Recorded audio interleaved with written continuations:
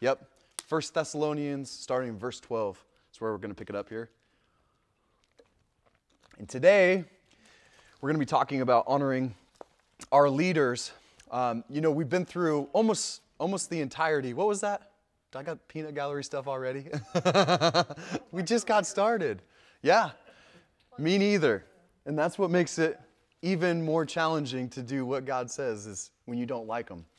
And we'll get to that because it's easy to honor people you like. It's hard to honor people you don't like. Mm-hmm.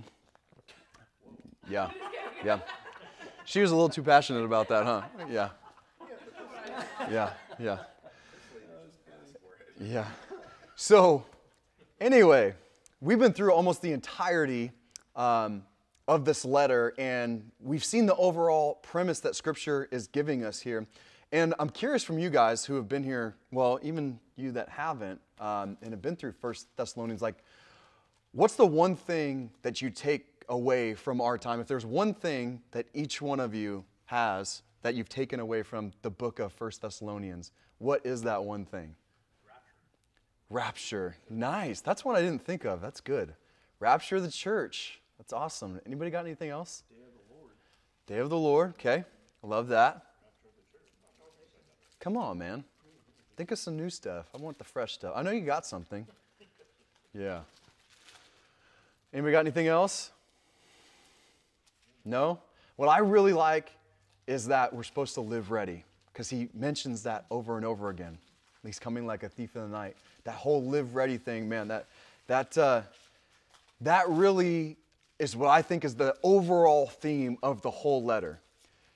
God is coming back. You need to be ready. And when he does come back, he has great things planned for us. Whether we're dead or alive at that time, he has great things planned for us. So that is awesome.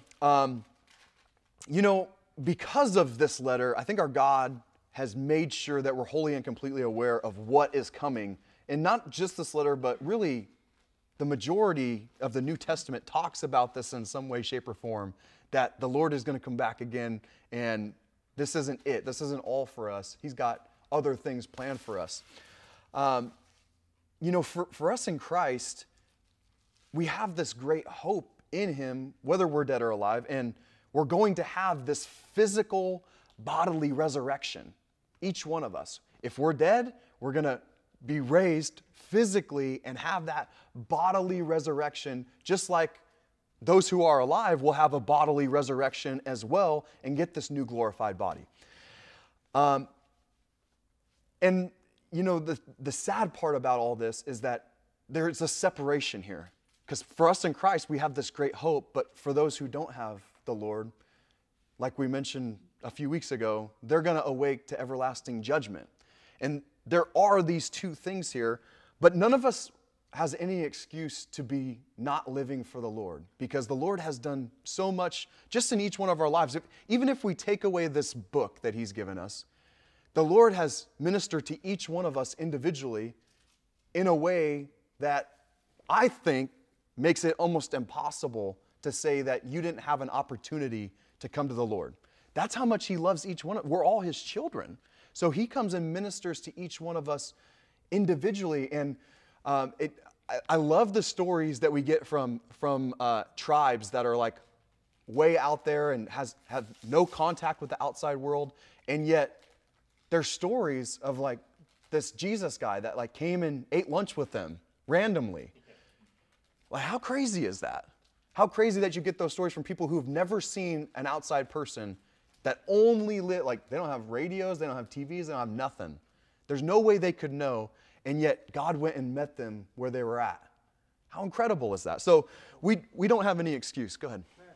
I don't want to derail you or get off topics to tell me, hey, maybe that's a question for another time. But okay. In your experience, in your study, maybe Calvary Chapel, whatever, does the church talk about what they might consider the doctrine of hell to be? In other words, do we consider it, like you said, this eternal judgment thing? Is that, in your opinion and your reflection, like extreme hellfire torment talk like the Bible gives? Or do you think perhaps it's something else, and maybe that's a question for another time? You know, it gives us a few examples in Scripture that I can just give you right off the top of my head. Jesus actually gives us the picture of the rich man and Lazarus who go to Sheol in the center of the earth, and the rich man is in hell, and the poor man is in Sheol, and there's another name for this. Apollyon. It's something like that. I just read this and I was like, wow.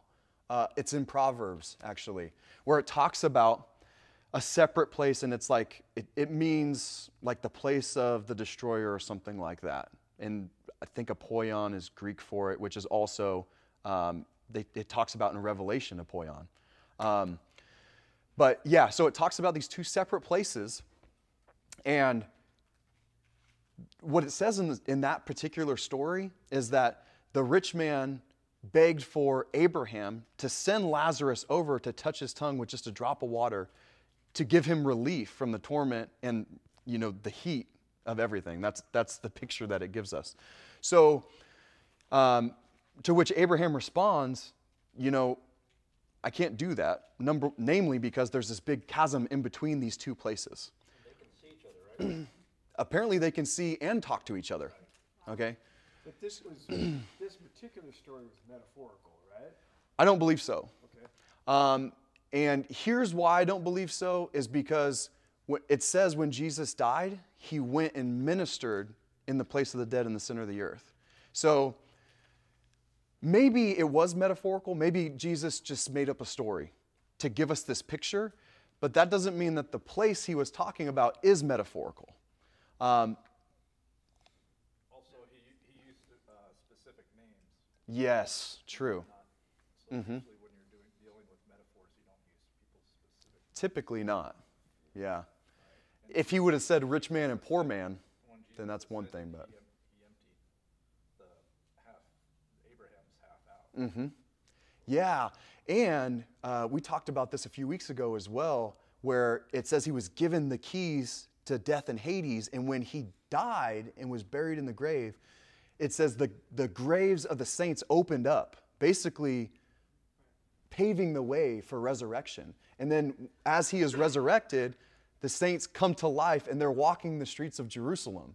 It tells us that in a few different places in the Gospels. So it also mentions like somebody's crimes on planet Earth will receive more stripes or fewer stripes based on the amount of crime they committed against our Lord. Yeah. So I was just wondering if there was, I haven't really Yeah. seen anything to describe hell other than just the worst of the worst. Sure. But I didn't know if you had. And it also, yeah, and that's what it comes down to. And, you know, speaking to that, God is all these things. God is the physical manifestation of love, let's say. So apart from God, there is no love. Apart from God, there is no joy. There's no happiness. And so if you're eternally separated from God, you're not going to have any of those things that God is, because he is the one who is those things and who gives us those physical and emotional manifestations in our own life. And it also, in Revelation, it also talks about the lake of fire, which is a different place, because he takes, at that time, at the great white throne judgment, people will come up out of the earth. It says the sea will give up its dead, the earth will give up its dead, the rivers will give up its dead, and everyone will come to the great white throne judgment. And at that point, this is after, just to give you a timeline, okay, so we're after the tribulation, then the 1,000-year reign, absolutely, thank you, and then we have the great deception after that, of where the devil goes throughout the whole earth and gathers the armies against the Lord again after that. Yep, he's released after the 1,000. So he's thrown into the bottomless pit, locked in there. After the 1,000 years, he comes out, deceives the nations. They come against the Lord. And at that point, the great white throne judgment comes. Hi, Rebecca. So, yeah, and then after that, it talks about the lake of fire. But that's the final. That's final judgment, lake of fire. And it says, actually, all the way down to death and hell, actually. So the place of the dead, Hades, is going to be taken and thrown into the lake of fire. So, yes, these are physical places, and even if the story he told was metaphorical, the place is real.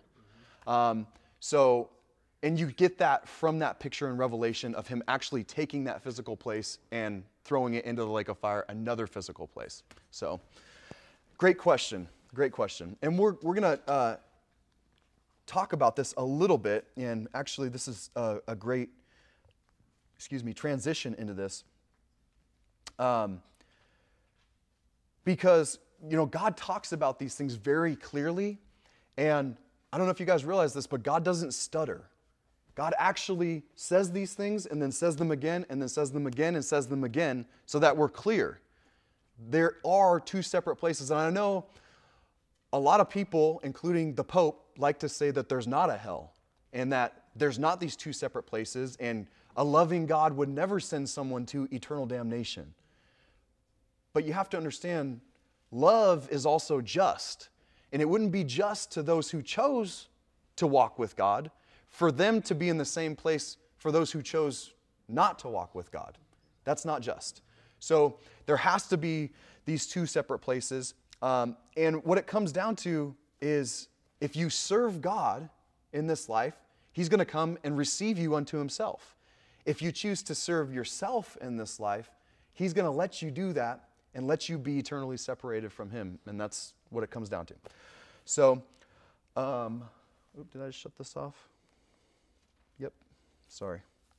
So when you're saying that, does that mean people that aren't saved? What? We'll be separated from God? Mm-hmm. Absolutely. Because, like all my kids accepted the Lord, but Mm-hmm. Most of them walked away. When it comes to situations like this, I don't ever put God in a box because I'm not Him and I don't have an opportunity to judge like He does, Only God knows the heart, and only God really knows what's going on in a person's life. And a lot of people bring up these conversations like once saved, always saved. Well, if they walked away, were they ever really saved? Who knows? Yeah. God only knows that. So we have to trust God with those things. It's not our job to know. But the thing that I am so grateful for in my family, because the vast majority of our family does not follow God. And I have to bear with this every day, basically, knowing that there's a good chance that a good majority of my family are not going to be in eternity with me and with the living God. And that's hard to take, I think, for each one of us, if we really sit and consider our whole families and how much we love them. And knowing that God's hands are tied, so to speak. Not that He doesn't have the ability to save, but if someone doesn't desire to be saved, what can He do?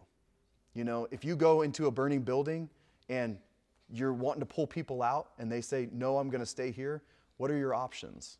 You don't have a lot. Let them burn.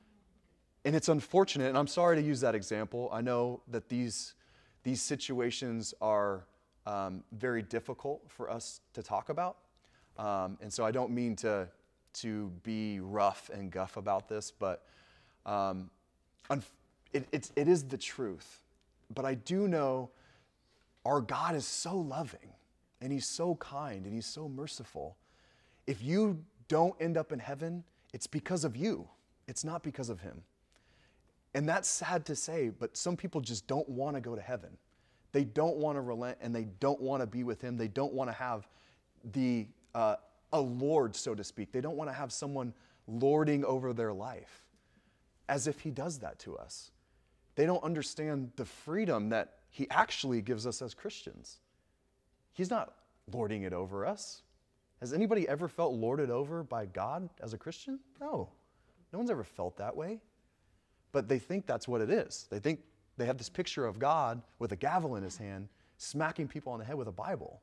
No, that's not our God. God doesn't do that. God loves us and He's patient with us. He's kind, He's merciful, He draws us in. And so again, I understand, and if I come off at all like I'm not empathetic to these situations that I know we're all going through, trust me, I don't mean to be that way. because I have the same thing going on in my life that we all have going on in all of our lives. Because I don't think there's a person out there who could say their whole family is going to heaven. It's just not going to happen. It would be a move of God and Him only if that did happen. Now, I do pray for that almost every night. That is my prayer. Like, God, great revival in my family is what I'm asking for, and nothing less. Like, I want every person saved.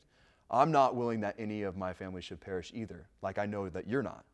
So, like, you know what you did in my life, God. You know how far I was walking and how much I didn't want you, and yet you still reached out and you saved me. And I know you can do the same for them too. So that should be all of our prayer for all of our family is, God, don't hold anything back. Save all of them, because it's only by His grace, and that's the only thing that makes us different than anybody else is God's grace on our life. There's no, hi Rita, there's no like kudos for being a Christian like you're better than anyone else, because you're not.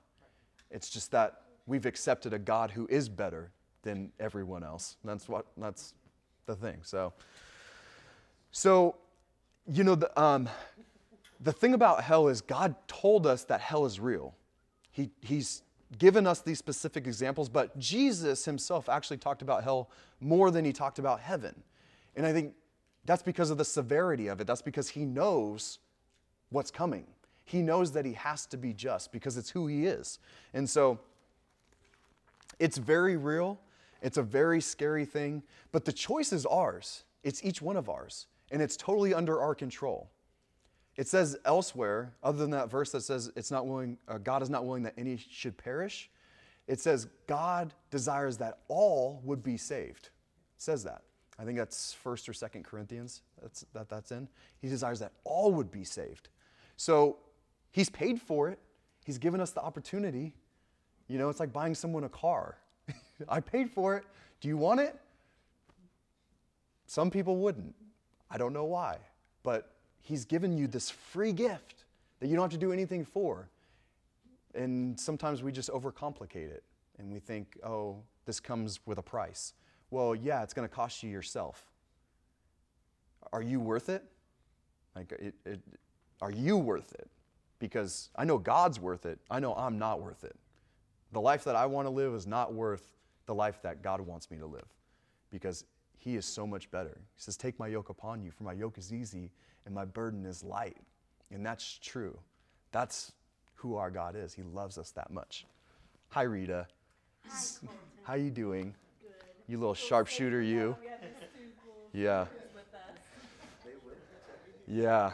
All right. So after this, we've been through all this stuff, and Scripture is going to transition in verse 12 back to, speaking of sharpshooters, it's going to kind of go through machine gun stuff. You know how Paul's letters seem to be tailored like this. He goes through and he talks deep about a subject matter, and then at the end, it's like he's squeezing in everything that he didn't get to talk about in the letter. Boom, boom, boom, boom, boom.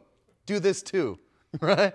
So that's kind of what we'll be going through here, starting in verse 12. And forgive me if this takes a few weeks to get through, but there's just so much here. It's packed. So verse 12, 1 Thessalonians 5 says, "We ask you, brothers, to respect those who labor among you and are over you in the Lord and admonish you." The first thing is that we need to respect those who are over us, our leaders, because we know ultimately our leaders are ordained by God. God has put leaders in their place to establish this hierarchy, this system of kind of a checks and balances type thing, okay, if we can use Americanese. It's a checks and balances type of thing, because He knows that these things work, okay? And if you look at Father, Son, and Holy Spirit, just in Him and His Trinity, you kind of see the same hierarchy too, because the Holy Spirit says that His purpose is to point people to Jesus. And Jesus' purpose was to connect people to the Father. And so you see this hierarchy as well, even though none of them are less than another. You wouldn't say like, oh, the Holy Spirit is less than Jesus or Jesus is less than God the Father. No, they're all the same, triune in nature. They're all one. But they establish this hierarchy, and so we get that picture. Roles. I like the word roles. Absolutely. And a lot of people have a hard time with this whole Trinity thing. I don't, just because I look at it like a building. If you have 3 people working on a building, they have different roles when they're building it, but yet they're all working toward the same goal. So I see it like that. Maybe I'm just simplistic in thinking. I'm a construction worker, so I'm sorry if my analogies are simple. But yeah. If this is inappropriate, me asking questions, and tell me to shut up. Okay. I will. It depends on the question. No, I'm just kidding. I'm just kidding. Jesus Christ has, in your opinion, was he always the Son? So That's simple? Yeah.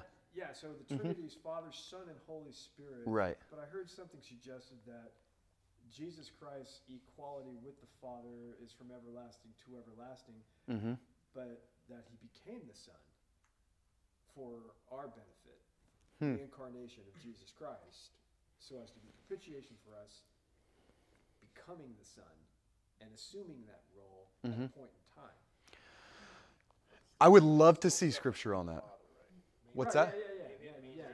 No modalism, not going into anything goofy, but I mean, Yeah. as far as the role in connection with the the ontological title that is given to Jesus Christ, becoming the Son, and I just was going to ask you about it. Have you heard that, or have you considered I would think, just going back over everything, that as God, all this being done before creation starts. Okay, so look at it from that kind of time frame. I 100% agree. They're all the same. They're all they're all equal in that way. It could have happened that Jesus assumed the role, knowing that someone was going to have to die for the people, that he assumed the role to be born here and be that Savior. It could have, but the part that I'm having a hard time reconciling here is that it says God is the same yesterday, today, and forever. And that verse just keeps coming up in my head. So, and it also says somewhere, and I'm going to butcher this, but it talks about God being triune in nature and being fully fulfilled in that relationship before, so that he didn't need to do anything else. He didn't need us. He didn't need to create, because he already had total fulfillment in that relationship. So it seems to me like I would love to see more scripture on that, and where that comes from. I'm not going to say no, but there's sure it would need to be a definite article to say yes. You know? You see what I'm saying? Like, to say that he assumed that role, you need to have a definite verse that says he was here and then did it, you know? Yeah, but that would indicate to me that he has, from everlasting to everlasting, been the Son. Yeah. That doesn't diminish the equality he has with the Father. No, not even one bit. Isn't the term Son of Man, isn't there a reference in Daniel? It's in the back of my mind. Okay. Yeah, I'm not catching it, so that would be awesome. I would love if anybody has scripture on that. That's a good one. No, I appreciate questions because I know that the Lord is working in what I prepare, but he's also working in everyone's heart too. And so there's a balance of both that we need to obviously dive into, you know? Do you have it, or should I go? Okay, we'll come back to you when it happens. Keep that in the back of your mind anyway. So ultimately our leaders are ordained by God, and whether we like them or not, whether we like them because they're a good leader or they're a bad leader and we don't like them, promotion is from the Lord, and no one is put into power unless he ordains it. He has established this hierarchy, and so he is the one who's filling the hierarchy too. He's the one who puts all these leaders in their place.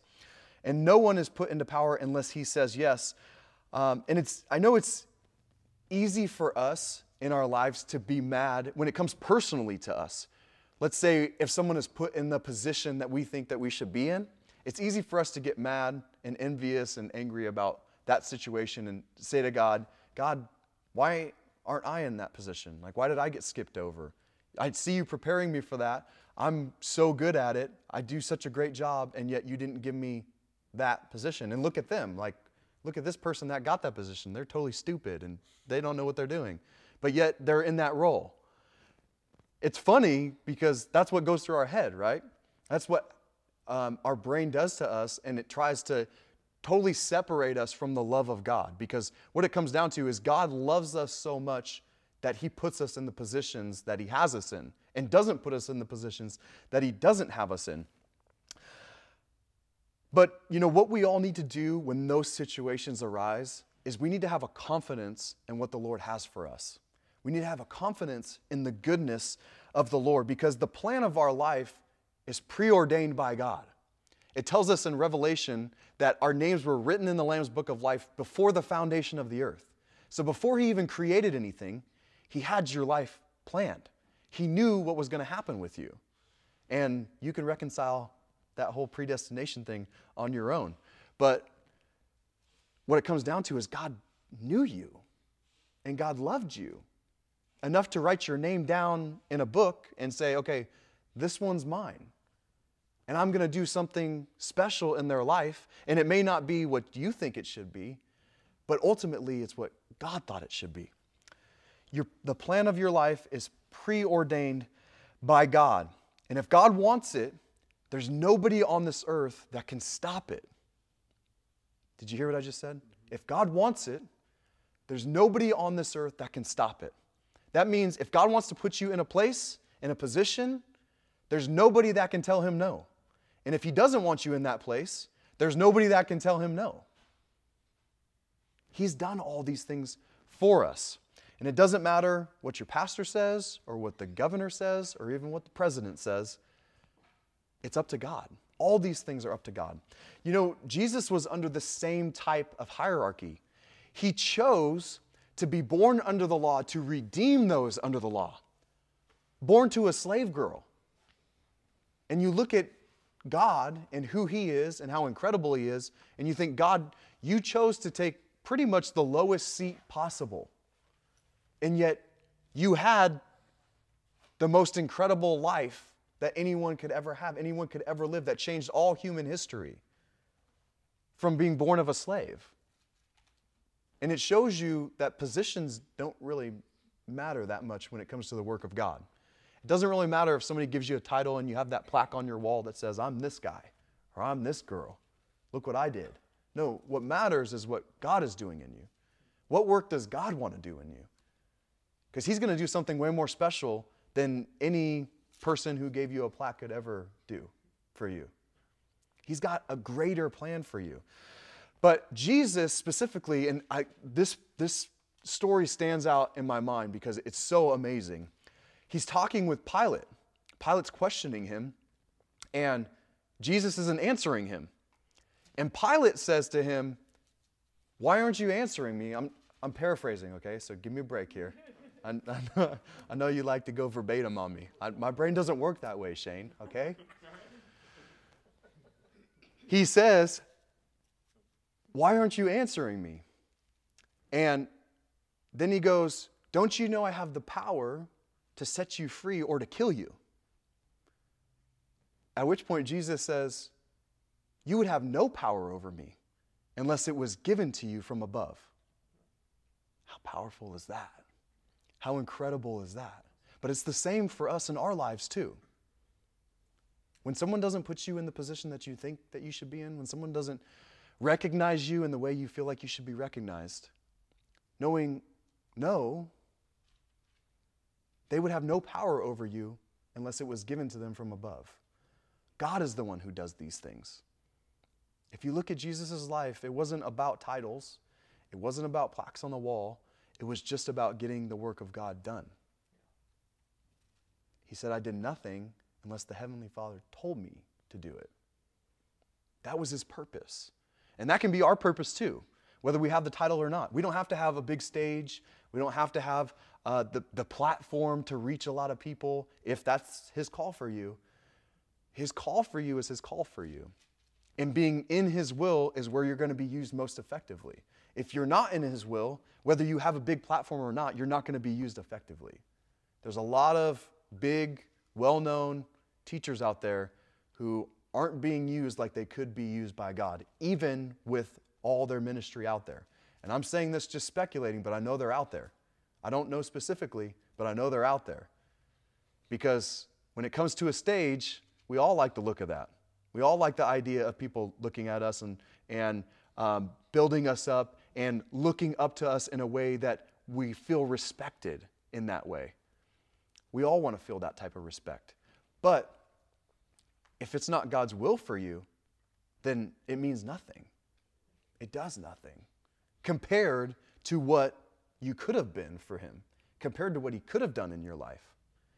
Because the perfect will of God is the perfect will of God. And that's for your life and for my life. So our job is to trust God and be confident that he has good things for us and that he's going to put us in the places that we're most effective, that he can use us the best. And that's what he did for Jesus, of course. And it doesn't matter who thinks they have power over you. They don't, unless God gives it to them. Not the pastor, not the governor, not the president, not even your boss, not even your husband or your wife.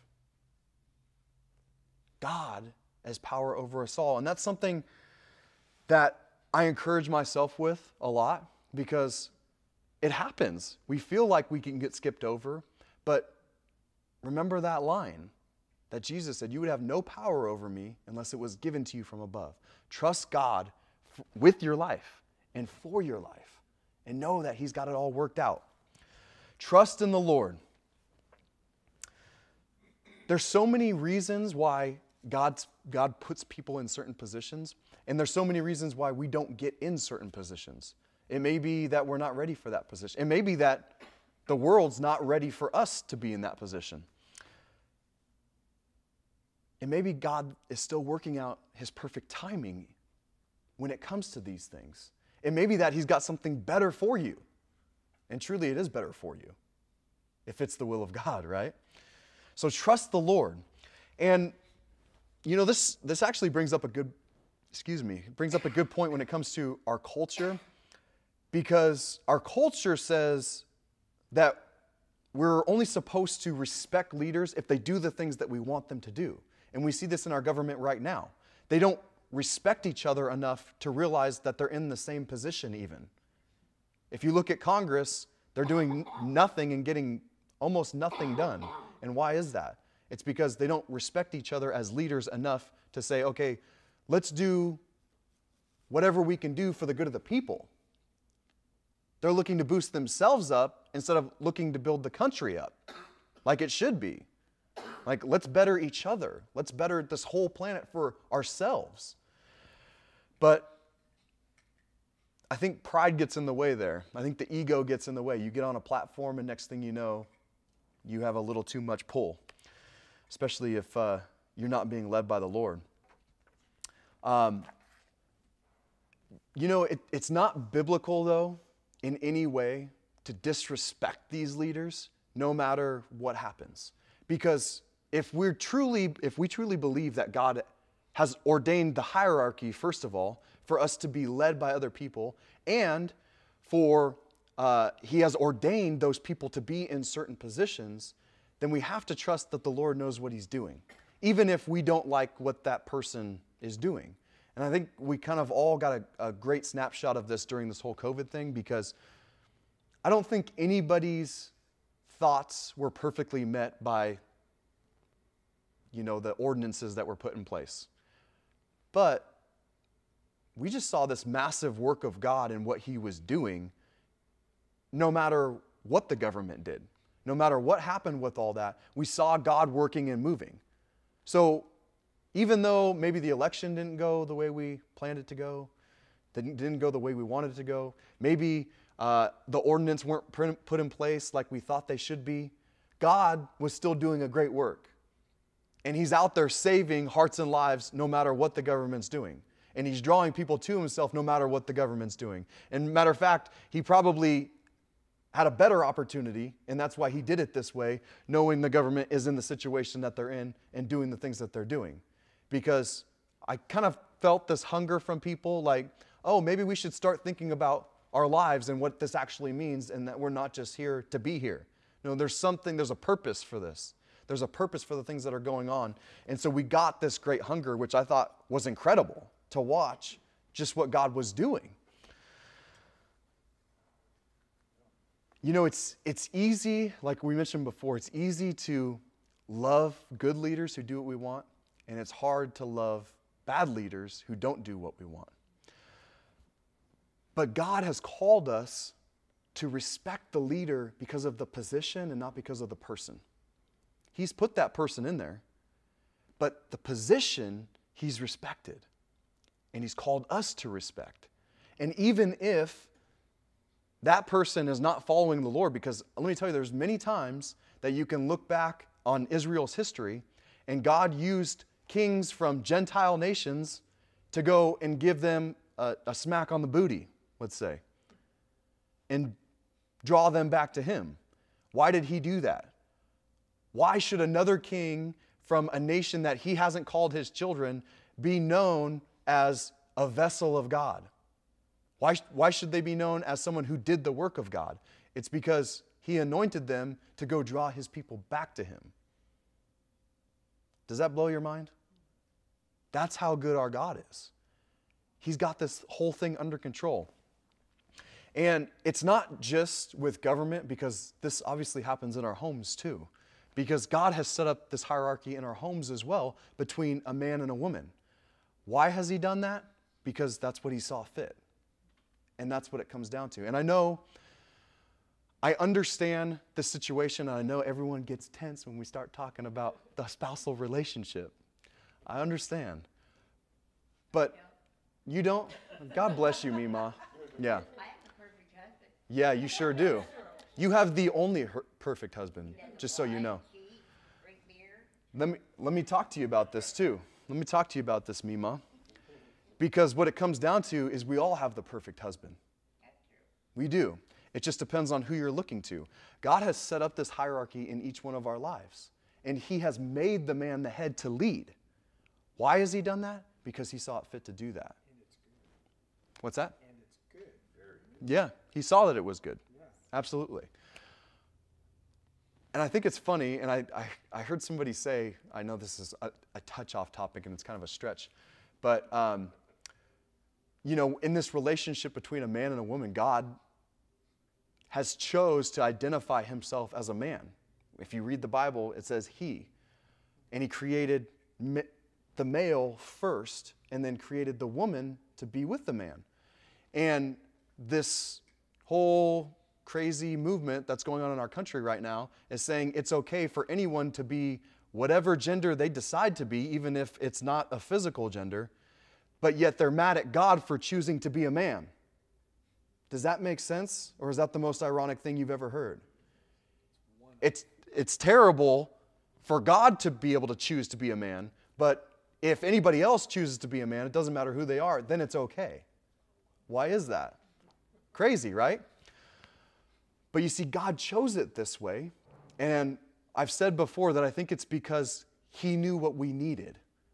He knew that a lot of times women are more natural leaders and know what needs to be done, and they just go and get it done. And a lot of times men don't have that same mindset, and they're okay with things being a little off here and there. And if it's not prioritized to them, then they just won't do it. And we saw that with Adam and Eve. Because God told Adam, don't eat from that tree. But he never told Eve. It was Adam's job to tell Eve. And he got a little slack on that, so it seems. And then he decided to go with her down that road. So you see this perfect picture of what God sees of us. God knows that man needs to choose to lead, and it can be difficult for him to do that, especially when his wife wants something. And he saw that a woman needs to submit, needs to understand that God is taking care of us all. And so that's what this comes down to. Because who's the leader in your household? Is it the man? Is it the woman? No, it's the Lord. The Lord is the leader in the household. And he set up this hierarchy because he knows this is what we needed. He knows that he wanted that man to step up and lead, and he wanted the woman to trust him in following. And I know it's not easy to follow weak leaders, and I know that a lot of men are weak leaders. It's much easier to follow a strong leader than it is a weak leader. But what does it do when you're following a weak leader? It points your eyes to the Lord, right? Because you're like, oh God, we're like a train running off the tracks here. But if your man's got it all under control, then what do you say? Oh yeah, my man's really doing a good job. This is good. I don't think we need anything else. So you see this picture of what God is doing. God is pointing us all to him.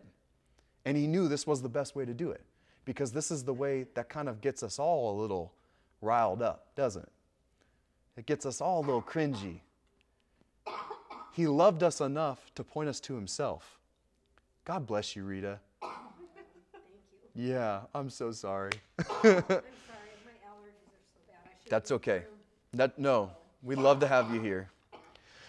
So, all these things are preordained by the Lord, and we have to trust the Lord in it. He is the only perfect husband for not only women, but for man. And for a man, he's going to be our husband. So you got to get used to being the bride too. You got to get used to submitting. That's what we all need to do. If the man, even in leading, isn't submitted to the Lord, then we're all in trouble. The whole family's in trouble. And if the woman isn't submitted to the man who's submitted to the Lord, then we're all in trouble too. He set this thing up so that it works well. And if we would just do it, then we're all in good shape. But he knows that we don't want to. And we have to trust him with it. Just like we trust him in our daily lives. Just like we trust him in the positions that he put us in. Just like he trusts, or we are supposed to trust him in the positions of our bosses and our political leaders and our pastors. We need to trust him with all those things so that really things are going to be okay. Because like I just mentioned, a lot of times he's putting those people in that position so that we look to him and not to them. We look to him instead of looking to our politicians to save us. Isn't that what happened with Trump? So many people were looking at Trump. Trump's going to save us. No, he's not. Jesus is going to save you. And he's the only one who can. So we look to him. Let's touch on verse 13 here. And I'm going to read verse 12 just because they kind of go together. If I can get, okay, apparently. Okay. It decided that it wanted to refresh right now. So, okay.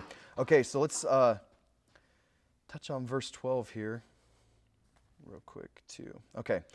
We ask you, brothers, to respect those who labor among you and are over you in the Lord and admonish you, and to esteem them very highly in love because of their work.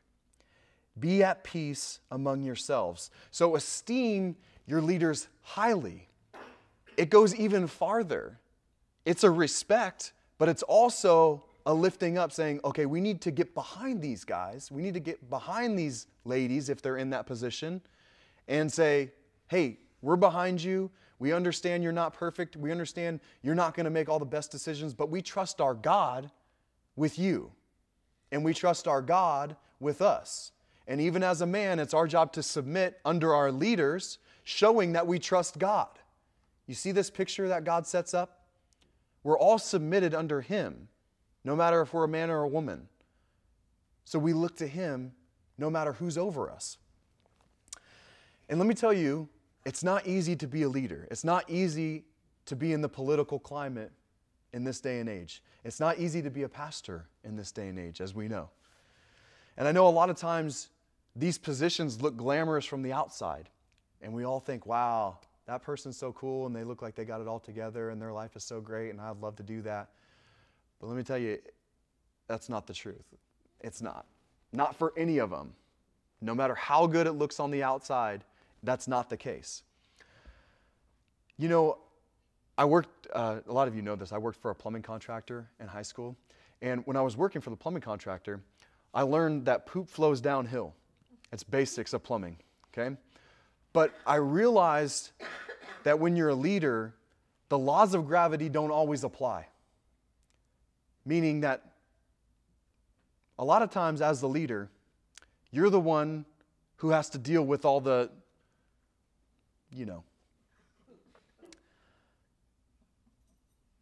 And what you'll learn about being a leader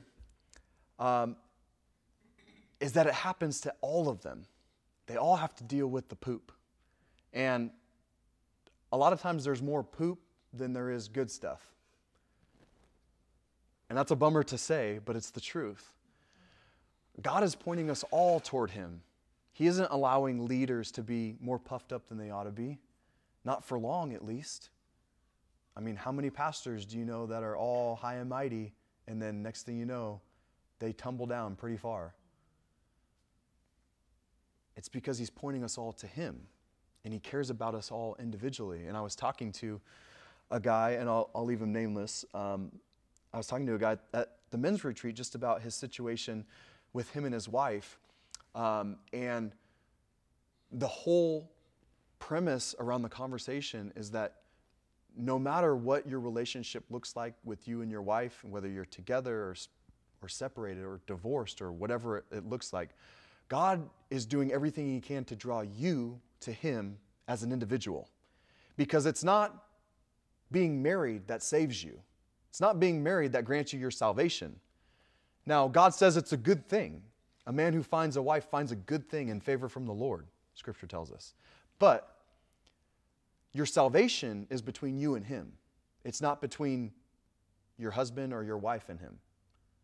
So if He has to separate you to get you both to come to Him, He'll do that. If He has to let one of you go to let the other one come to Him, He'll do that. His goal is that all of us would come to Him. That's what He's trying to do.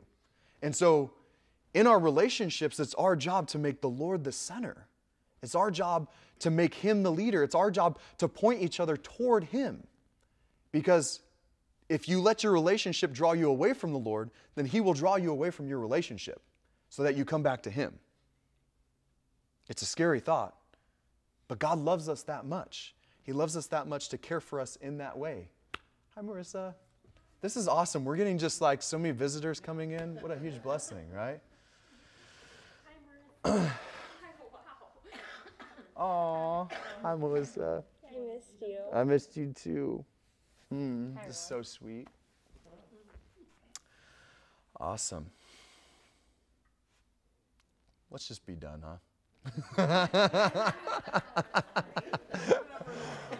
Yeah.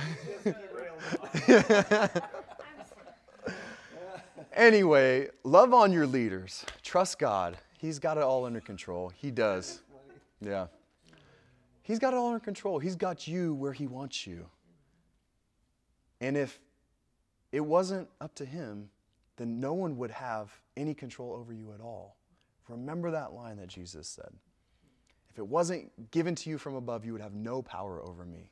And that's the truth. That's the truth for each one of us. God is your strong tower. God is the one who's over you. And there's no person that's over you unless He sets them in their place. So God, we thank You. Thank You for encouraging us in Your word and by Your word and by the way that You live too. Like You didn't just come back and just step into a kingly position and say, hey, let's do this. I'm the king. No, You said, no, I'll play the game. I'll do the hierarchy thing. Matter of fact, I'll start at the bottom. I'll start at the lowest of the low. And I'll show you that I am fully submitted to the will of God because I know that it's perfect. That's the example that You set for us, Jesus. And I pray that that's the example that we would follow. That whether we're in the highest of highs or the lowest of lows, that we would be submitted to You in Your perfect will for us. We're so grateful for You, God. So grateful for Your example and so grateful for what You're doing in each one of our lives. We ask that You would just allow us to submit to You. Allow us to submit to our leaders. Allow us to respect them and esteem them, whether in the home or outside of the home, God. We look to You, and we're so grateful for You. In Jesus' name, amen. Praise the Lord. Praise the Lord.